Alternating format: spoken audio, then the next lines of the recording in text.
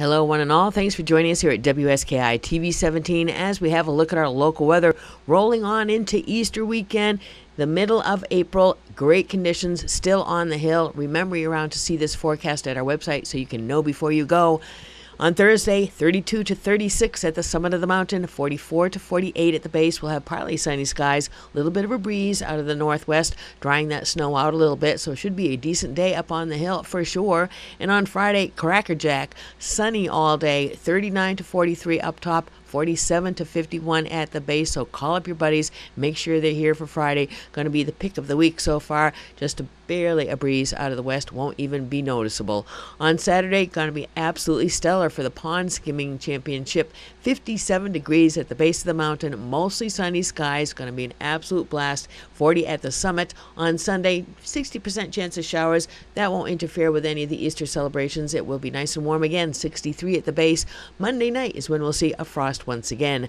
Birchwood Interiors brings our trail conditions, and we're looking at 148 trail sections still open for skiing and riding. Limited grooming underway with the corn and wet snow.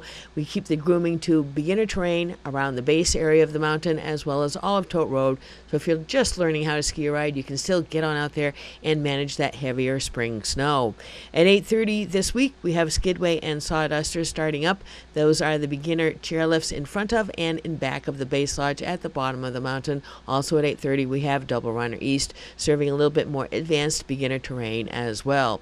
Super Quad and Skyline also start up at 8:30 during the week. Those will get you to pretty much anywhere you want to go. Once you get up to the top of the mountain, you can go left or right for all kinds of terrain from easy to more advanced. And the same goes for Timberline, getting you over to the backside and the front face. A few of the trails up there have been more limited due to the meltdown, but there's still awesome snow everywhere. Get out and make the most of it.